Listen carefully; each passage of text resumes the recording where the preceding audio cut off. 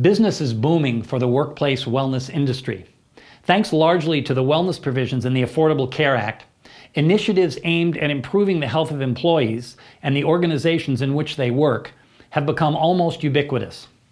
Unfortunately, as one healthcare expert recently wrote in Forbes, this rapid escalation in employer investment has spawned a Wild West kind of market for wellness and disease management, with thousands of vendors overwhelming employers, often touting exaggerated claims of effectiveness. As a result of relentless lobbying and lots of creative marketing, the folks who provide these programs have managed to convince human resource executives and business leaders that turning the workplace into a doctor's office and forcing people to participate in behavior change programs will reduce healthcare costs and improve employee engagement. Unfortunately, there's a huge disconnect between the rhetoric above and the reality. In our upcoming book, How to Build a Thriving Culture at Work, featuring the 7 points of transformation, Dr. Rosie Ward and I expose the rhetoric in detail. By way of introduction, we offer here a brief reality check of 5 major claims made by the industry. The first claim is that American healthcare is a disaster because people don't take care of themselves. If people would just change their behaviors, exercise, nutrition, stress management, etc., it would fix the system. This is, of course, a hugely complicated issue far beyond the scope of this video or even our book. But as an underlying healthcare principle in America, it's fundamentally misguided.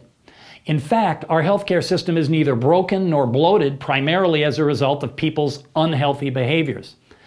Dr. Otis Brawley, author of How We Do Harm, as Chief Medical Officer of the American Cancer Society, nailed the reality when he said, "The system is not failing, it's functioning exactly as designed. It's designed to run up healthcare costs."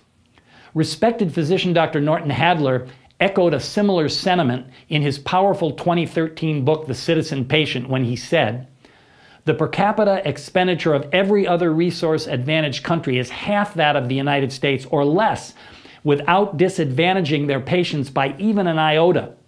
In the United States, the system and its myriad stakeholders are no longer the infrastructure, they are the reason for existence."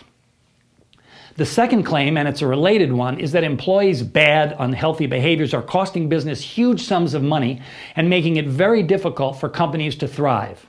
Again, there's little evidence that this is true. As 2 lawyers and an economics professor recently wrote for the National Institutes of Health, research results raise doubts that employees with health risk factors such as obesity and tobacco use spend more on medical care than others. Furthermore, no workplace wellness study has ever attempted to show that a population's health risk-sensitive medical events, like heart attacks, outperformed non-health risk-sensitive medical events over time, because no one has even created such a list. So, all such claims are made up and/or likely to be highly exaggerated. As Al Lewis, author of Surviving Workplace Wellness and widely acknowledged as having invented disease management, commented, "Large chunks of America's healthcare costs aren't sitting there waiting to be reduced by employees eating more broccoli. And yet, that's what wellness is all about, generating the appearance of massive cost reduction by making employees promise to change a few health habits." The third claim is that medicalizing the workplace and shuffling employees into behavior change programs will save money and make those employees healthier. This belief has unfortunately set the stage for the 4P, pry, poke, prod, punish, wellness or else program explosion that we've seen in the past few years. And again, the research tells quite a different story. No respectable study has shown that these programs even pay for themselves, and they may well be responsible for increasing costs and potentially harming employees through overdiagnosis and overtreatment and cost shifting to the most vulnerable employees.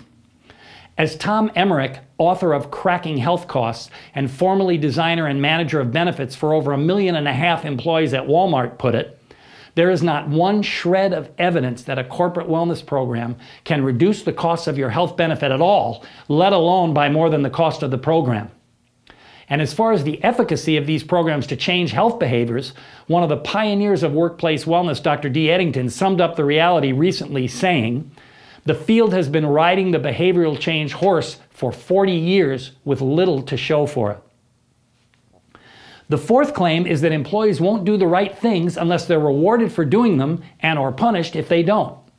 Well, anyone with even a rudimentary knowledge of the literature knows that more than 30 years of consistent, definitive evidence demonstrates that extrinsic motivation does not result in sustainable change for behaviors that involve even a modicum of thought and creativity, exactly the kind of cognition that's most desirable for employees.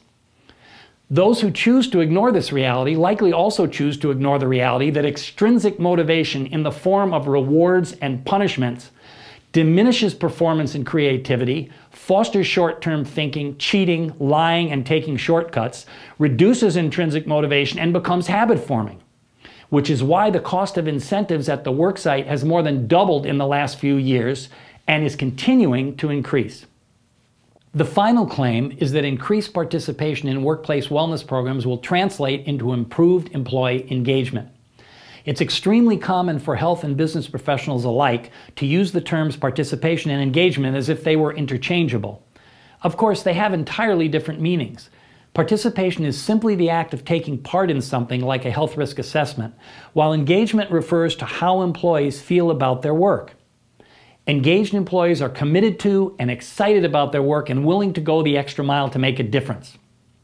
Historically, workplace wellness programs have suffered from poor participation. In response, companies offered rewards, monetary and otherwise, to increase participation. When participation improved some as a result, the claim was made that engagement was improved. Of course, this makes no sense, as bribing employees to participate may increase the numbers who do, but it says nothing about engagement, how they feel about their work. With participation still less than desired, more and more organizations are now punishing employees who don't participate by making them pay more for their health insurance.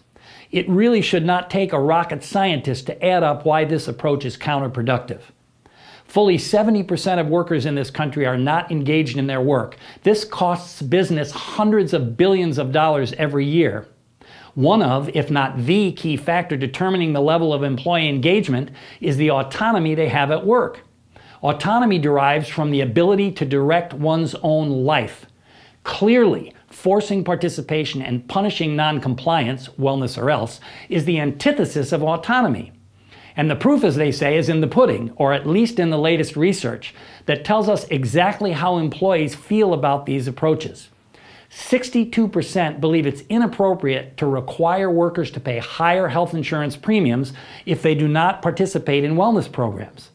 And a whopping 75% believe it's inappropriate to require workers to pay higher premiums if they're unable to meet certain health goals. So much for supporting autonomy and nurturing employee engagement.